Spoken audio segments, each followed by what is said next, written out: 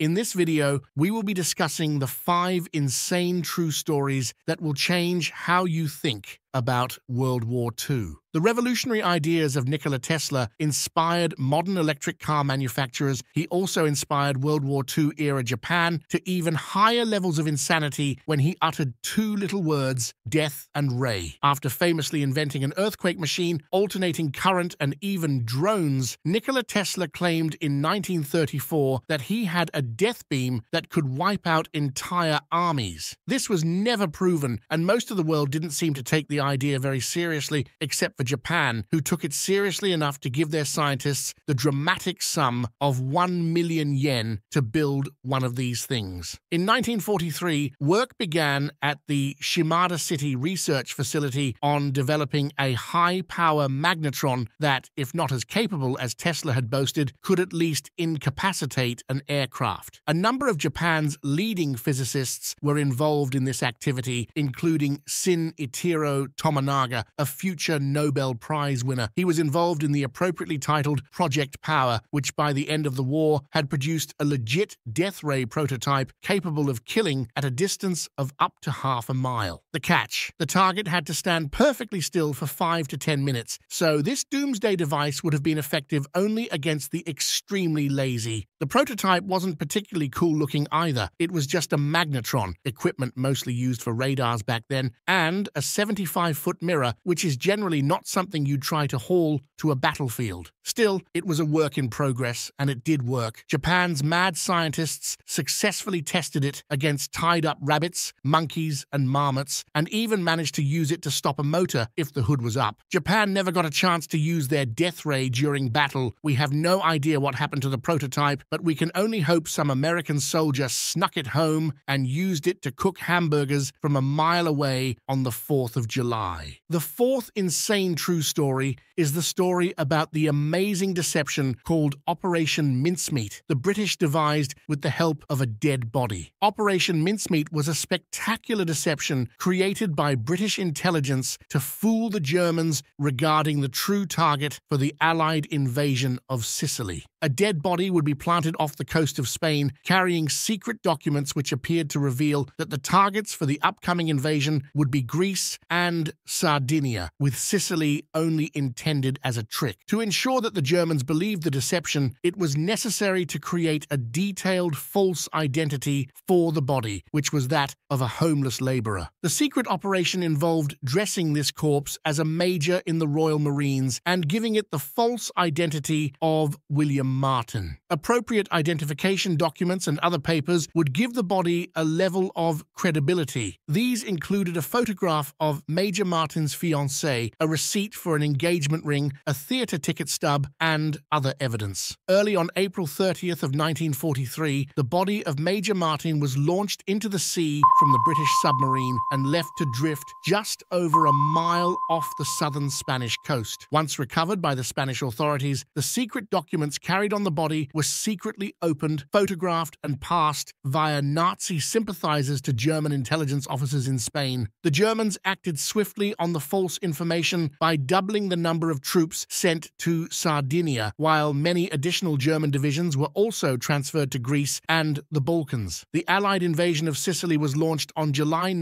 1943, and proved a huge surprise to the German defenders. In just over a month, the island was fully captured by the Allies, and the lack of enemy reinforcements had proven to be a deciding factor in the success. After Operation Mincemeat, Germans got their hands on some actual papers from the D-Day invasion from another body that was discovered. The Germans thought back to Operation Mincemeat and figured it was another diversion attempt and decided to ignore it. The third insane true story is that the Nazis had an Arctic base that was making material to help build an atomic bomb, and 11 men took it out. February 28th will mark the 81st anniversary of one of the most dramatic and important military missions of World War II. After handing the 11 Norwegian commandos their suicide capsules, Norwegian Royal Army Colonel Leif Tronstad informed his soldiers, "I cannot tell you why this mission is so important, but if you succeed, it will live in Norway's memory for 100 years. This sounds like some badass Kirk Douglas movie. In fact, it is, but it's exactly what happened during Operation Gunnerside on February of 1943. When the Germans invaded Norway in the early 1940s, they took over a factory in Telemark that produced heavy water, which is needed to make plutonium for an atomic bomb. The Allies sent 30 British Army officers to sabotage the plant, but a combination of awful weather and the Gestapo killed the entire group. So the Allies sent something even more deadly than 30 Brits, 11 Norwegians. As if the mission wasn't insane enough, the Germans then decided to strengthen the plant's defenses, plant landmines, and add more guards all over the factory. The only way to get into the factory was a Nazi-held bridge over a 660-foot ice gorge, or at least the Germans thought that was the only way in. The Norwegians simply climbed down the supposedly unscalable ice gorge and snuck into the factory. They laid the explosives and were about to light the fuse and escape, but, and this is not a joke, the factory's Norwegian caretaker, whom they were holding at gunpoint, declared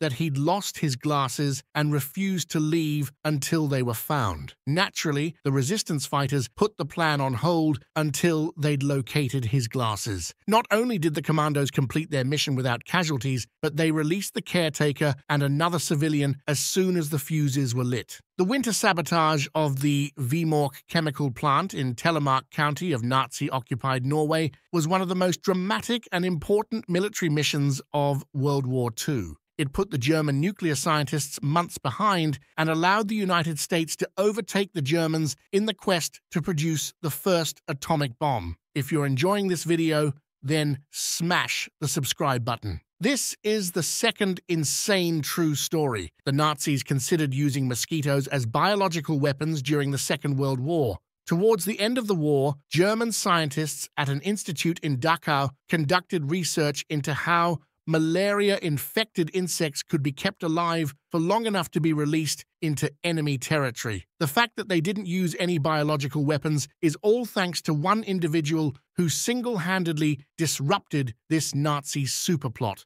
This individual was Adolf Hitler himself. Perhaps we should explain. In 1943, a high-ranking Nazi scientist recommended America must be attacked simultaneously with various human and animal epidemic pathogens as well as plant pests. And they totally could have done it. The Nazis had already carried out a series of bizarre insect-related tests, at one point even toying with the idea of releasing up to 40 million weaponized potato beetles over England's crops. There's an alternate reality where Beatlemania refers to the time half of Britain starved because of Nazi bugs. And the #1 insane true story of World War II was that Japan and Germany planned to send a dirty bomb to America delivered by kamikaze submarines. In the days before Germany surrendered to Allied forces, the Nazis ordered a U-234 submarine to take whatever remaining weapons and materials were left in their arsenal to Japan. One of the materials that was being shipped was uranium, the essential ingredient for creating an atomic bomb. The likely plan was to get the Japanese engineers to build a dirty bomb. A dirty bomb is a bomb with radioactive material attached to a normal bomb or explosion. Their plan was to deliver the dirty bomb to the United States West Coast. This would have caused tremendous damage on the West Coast. To actually get the dirty bomb to America, the Japanese would have used I-400 class submarines, which launched kamikaze aircraft via catapults. Japan had a whole bunch of those equipped with planes decorated in fake US markings for extra confusion. Obviously, none of that happened. Some believe the uranium did technically get to Japan, just not in the way they expected. According to a former official of the Manhattan Project, after the U-234 submarine was captured en route to Japan, thanks to code breakers, the German uranium ended up going into the American atom bomb program. The US then dropped it on Hiroshima. The US was low on uranium when this little radioactive gift fell in its lap, so it was arranged for it to be conveniently misplaced. This is still officially denied because apparently the US won the war with Nazi uranium wouldn't look great in history books. Click here to watch the next video. Also, please smash the subscribe button, and if you made it this far, click on the like button.